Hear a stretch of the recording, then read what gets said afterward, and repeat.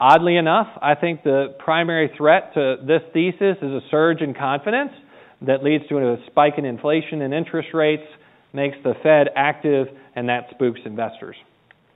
All right, so we talked a little bit in the beginning about the thesis where urbanization is really driving dramatic prosperity gains on the planet. And I'm going to talk a little bit about that and then bring Ajay to talk more about it. So currently, to put things in perspective, the world population is 7 billion people. Okay, 3.6 billion of those live in cities. The remainder live on farms.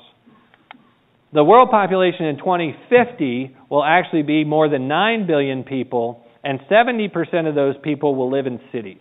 Okay? So the urban population on the planet over the next 40 years or so will double. Here's why this is a big deal. If you're highly urbanized, you're typically highly affluent as well. So there's a very positive correlation here. Let's take the United States of America. The United States of America is about 80% urbanized. Our per capita GDP here in the United States, I'm so sorry for that. Our per capita GDP here in the United States is about $40,000 a head. All right? The fastest urbanizing nations on the planet are China and India. China is about 50% urbanized. India is about 30% urbanized, and they're urbanizing rapidly.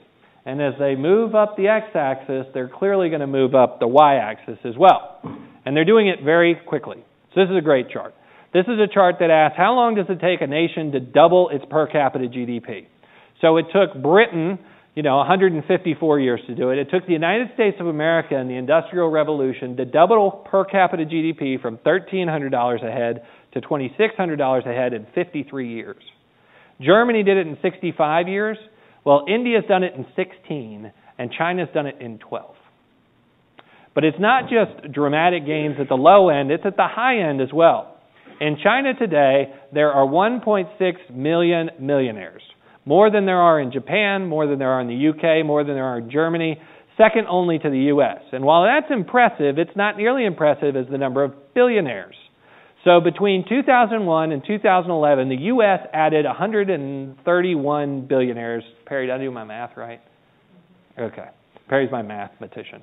So 131 billionaires were added between 2001 and 2011. In China, they added 279.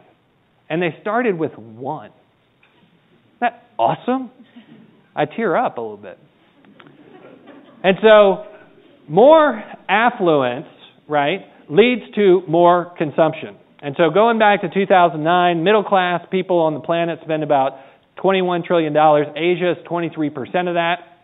10 years later, in 2020, middle-class people spend $35 trillion. 80 is 42% of that.